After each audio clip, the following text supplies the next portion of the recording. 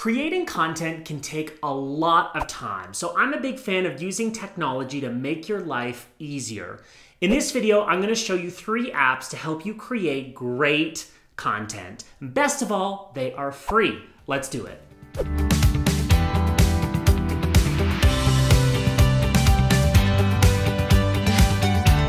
Today I'm in Mexico City, and the question comes from Simon, who asks, Phil, do you use any apps to help you create content? Are there any you suggest I check out? Great question, Simon. Before I answer that, I want to let you know, Simon and everyone else watching this video, that I've got a free PDF with 100 content ideas. Literally, 100 content ideas of things that you could post today. Inspiration, forecasting, nostalgia, experience, and more. You are never going to run out of content ideas ever again. I will put the link to that freebie in the description below. Now on to apps. I have a handful of favorite apps, tools, software programs that I use. These enable me to be efficient because I create a lot of content. Every week I post at least 1 YouTube video. I tweet at least twice a day. I post 3 times a week onto my Instagram feed. Sometimes I fall behind on that. I also post every other day to my Instagram stories. I try to go live once a week. I post on LinkedIn once a week, and I send a weekly email blast. I do all of this on my own, and it's a lot. I have lots of apps that I use, but today I'm focusing on 3 that are really great and they're free. So let's get started with the first one. App number 1, Otter. This is a great way to quickly acquire your great ideas by transcribing your thoughts or conversations directly from your phone. You see, your mind is for generating ideas, not necessarily for storing them. How often do we come up with great ideas and then you forget them because you don't write them down? Forget no more. This app enables you to turn audio into social media content. Your job is to whip out your phone and simply talk it out so that you don't lose those great ideas. This is how I write tweets. When I get the idea for something, I literally take out my phone, quickly open the Otter app, and speak it out. And I'll give you an example. I get a lot of my ideas for relatable, shareable realizations when I'm sitting at my computer alone, reflecting on things, like recently how I like my job when I'm working with nice people. Seriously, I'm going to show you how I write a tweet from this idea. There is no amount of money worth earning to work with someone who isn't nice. Probably relatable, right? That would be a good tweet as an example. So that's an example of how I can quickly acquire an idea while I've got it before it vanishes. This not only works for smaller ideas, but I also find that it works good for long form pieces of content as well, like a blog post or even an email blast. For example, one of my recent blog posts is about apps I use for productivity. If I want to email my list about this, I can use Otter and I can talk it out. A little bit like this. Every minute of your day is an opportunity. Recently, I've been on a mission to feel more ownership over my calendar.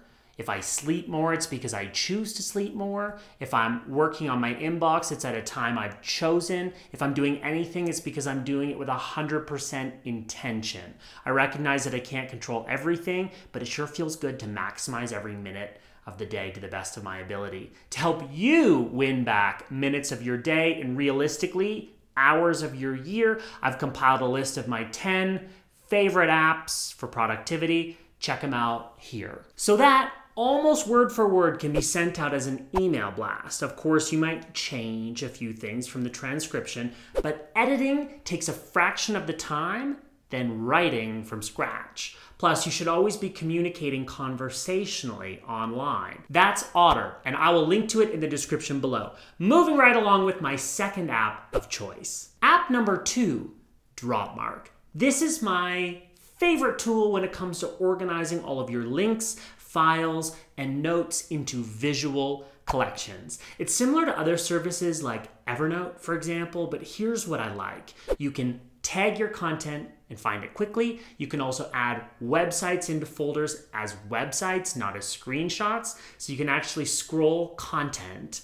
without leaving the app. It's perfect to use on your own. It's also perfect to use as a team. They make it very easy to collaborate or have multiple contributors to your folders. Maybe you're wondering how I organize my content. Let's take a look at my own Dropmark and see how that looks. I have 12 content pillars, so things that people hire me for or ask my advice on. Content is one of those. I've also got positioning, identity, outreach, photography. I use adventure to encompass anything travel related. You don't necessarily need this many. I talk about a lot of things, but this kind of organization will definitely help you. In addition to my content pillars, I also save things like testimonials, tools, worksheets, ideas, questions people ask me for videos like this, speaking topics, and a whole lot more. This way I can access my ideas, but also my team can as well. At the time of recording this video, Dropmark is free for their basic plan, or it's $5 a month if you want their team collaboration.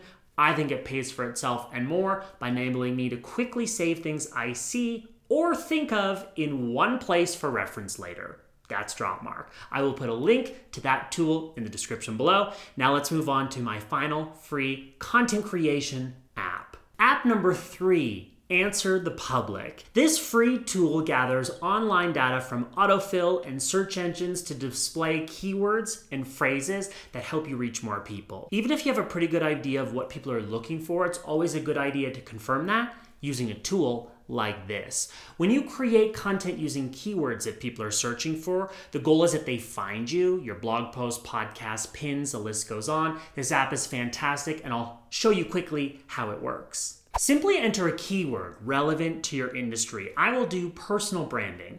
Within seconds, it shares phrases, queries, and more that I can create on specific phrasing that people are entering into search that I could consider creating. I love how it shows everything visually, easy to digest, much easier than looking at a spreadsheet. Literally hundreds of phrases here, ideas for podcasts, blog post titles, and the list goes on. If anything, you're gonna have too many good ideas, which I think is a good problem to have. You're welcome.